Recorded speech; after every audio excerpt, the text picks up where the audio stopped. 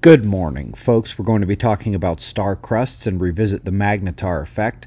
The big science news of the last day was the discovery of Earth's ambipolar electric field. We are also checking out a bit of space weather, and we're starting with the last 24 hours on our star. Left side is where all the fun is. Several CMEs erupted, not aimed at Earth, all aimed towards Venus. We still have sunspots and plasma filaments to monitor, but so far solar flares and Earth-directed CMEs are absent. We'll keep watching. Moving next to strange stars with crusts. This is not a new idea, but it's one that has deserved much more coverage than it's gotten the last decade. Here they discuss magnetars and similar magnetic stars which display characteristics of having a crust, almost like a giant planet that got juiced up. This brings us back to the magnetar discharge from L-shell fields arcing downward and cracking the crust. Veteran observers have spent considerable time pondering if such an event can affect geological formations on Earth, Mars, and other bodies. Top story is the global electric field. This is the interface region between the global electric circuit in the atmosphere and ionosphere and the charged environment of space and the solar wind.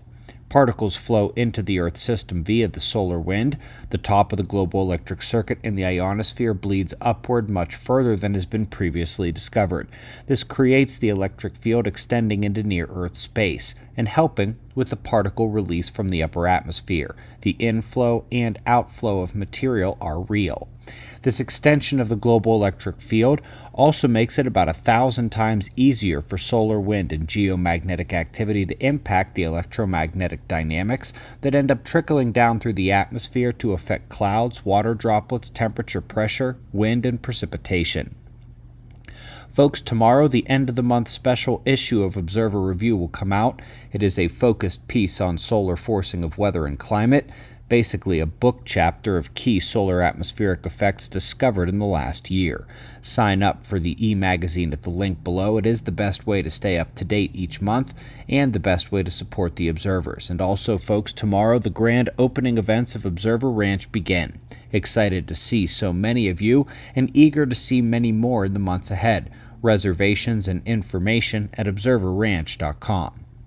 We greatly appreciate your support. We'll do this all again tomorrow, right here, but right now at 6 a.m. in the new Valley of the Sun.